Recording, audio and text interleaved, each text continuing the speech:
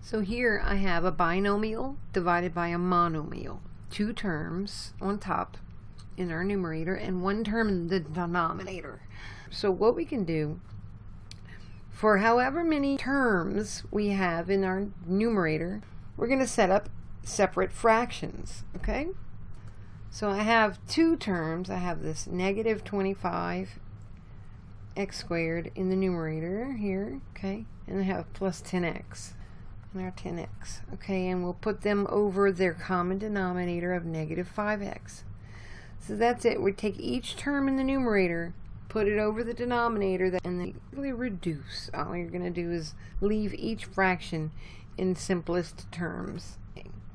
So for the first term here, 25 divided by 5 is 5. So you'll notice that the x in the denominator was to the first power. So I only need to subtract 1 from that 2 as far as exponents go. So I'm going to have a simple x term there. And so what happens here in the second fraction? We have plus, and don't forget this negative down here, okay? So this is going to create subtraction. Of course, 10 divided by 5 is 2.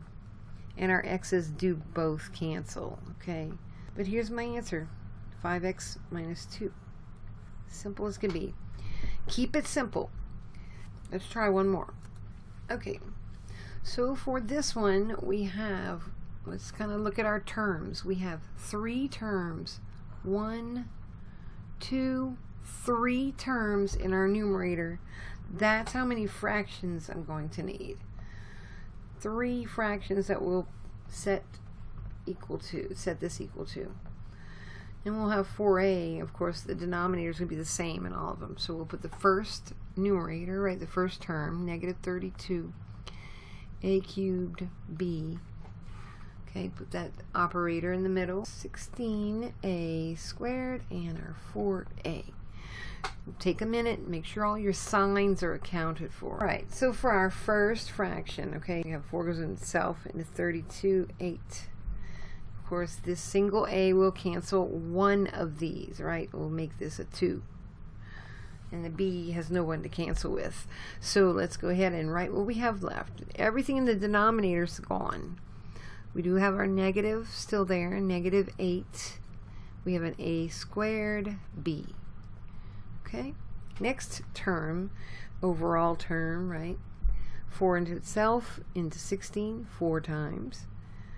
This single a will cancel 1 off of the 2 in the exponent in the numerator. So that becomes what? Plus 4a. Okay? And finally, you can see that this will be a subtraction. It will remain the subtraction, right? The 4's cancel, leaves me 1. Remember, a number over itself is a form of 1. We like that. So look, everything canceled. What do I put? 1. So please be careful. Do not put a 0 there. It is 1. Okay? Right. One more example to do with you. This you can do. It has to do with your exponents. So if an expression contains a negative exponent, it is not simplified. So if I give you guys directions that read something like simplify, okay, and let's say you have something like this, 3x plus 1 to the negative 2 times 3x plus 1 cubed. Okay, so let's say this is the problem here. Okay, we have this negative 2. That's an issue, okay? So this is the culprit here. It's causing this to not be fully simplified. Before I can do anything such as canceling or anything or carrying it out, say I wanted to go ahead and square the number, the binomial. If I want to carry out the multiplication, I can't do anything like that until the exponent is positive. So important thing here, always remember that we can look at it in fraction form by placing it over 1. All right, you can do that in your head too. You don't have to do that here. But what we can do now is we can cross the fraction bar and make the negative 2 exponent positive. Okay, so let's keep our cube there, the 3x plus 1 cubed, right, over 3x plus 1 to the positive 2. Okay, so if you'll notice, this is a binomial. This is the same base, right, for the cube in the top, and it's the same base for the square if the bases match.